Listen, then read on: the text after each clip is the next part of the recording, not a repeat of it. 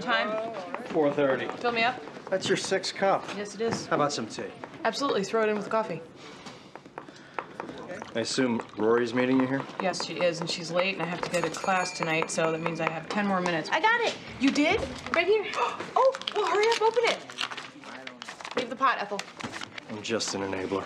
Okay, just remember, these are the PSATs, okay? So it's like the baby gap. They don't count as much. Plus, you can take them over again. Plus, you are very young. You have years of learning ahead of you, and the really important thing is that you tried very hard. I got a 740 verbal and a 760 math. Oh, thank God you're not an idiot. I got a 740 verbal and a 760 math?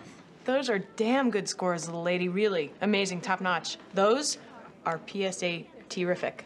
Sorry, I was just lying there. I had to go for it. You're frowning. How did I get a higher score in math? Who cares? But I'm stronger in verbal. Verbal is my thing. No, verbal's my thing. Maybe I didn't study hard enough. Maybe I got cocky. Maybe you need a major mud bath salt glow chill pill combo. I'm just saying. Rory, you got a great score. Yeah, but... No, a great score. Great score? That is a score you have earned and you deserve and will allow you to look down on me for many years to come. Okay. Okay.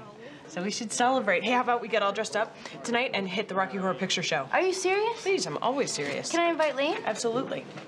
I hope she gets this in time. She's been kind of hard to reach lately. I don't know. Maybe she can't handle the pressure of having such a brilliant best friend. Brilliant in math. The verbal's kind of sad. Thank you. You're late. Oh, shoot, I am. I have to go. Hey, Rory kicked some major PSAT ass today. Yeah, congratulations. Thank you. And to celebrate, we're gonna hit the Rocky Horror Picture Show tonight. Really? Yes, I am Magenta. Rory usually opts for Janet. And I had a thought. Oh, yeah? Yeah. I was thinking that you could put on some fishnet stockings, a leather teddy, some platform boots, and go with us as Dr. Frankenfurter. Well, now that is a thought. You'll also need some gloves and a wig. Gloves, wigs, got it. I'll do your makeup. Oh, that'll be a help. There you go. Okay, sounds great. Great. So 8 o'clock, I'll swing around and get you? Sure, good.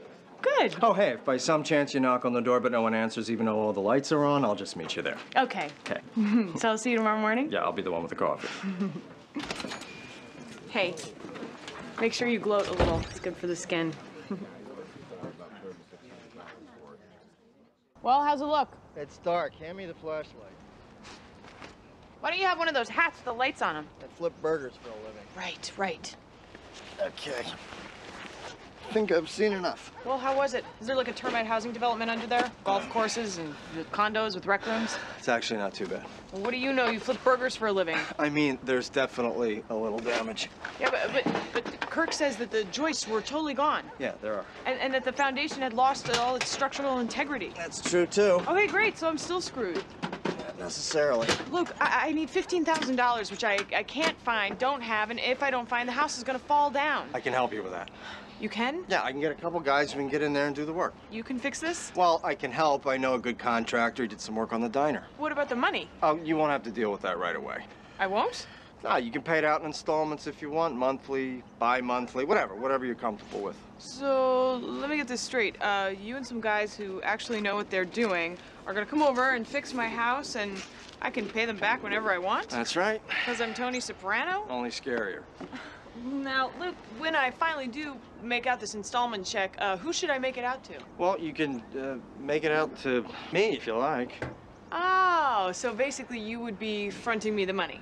Well, yeah, but it's no big deal. Luke, that's a loan. No, it's just a temporary exchange of money for services that will be paid back when you finally have the... It's a loan. Man, you suck as a liar. Thank you. You're welcome. I can't take it. I know, but it was worth a shot. Hey, Dean called twice. Rah, rah, rah. You too. Don't ask. Okay. So what are you gonna do?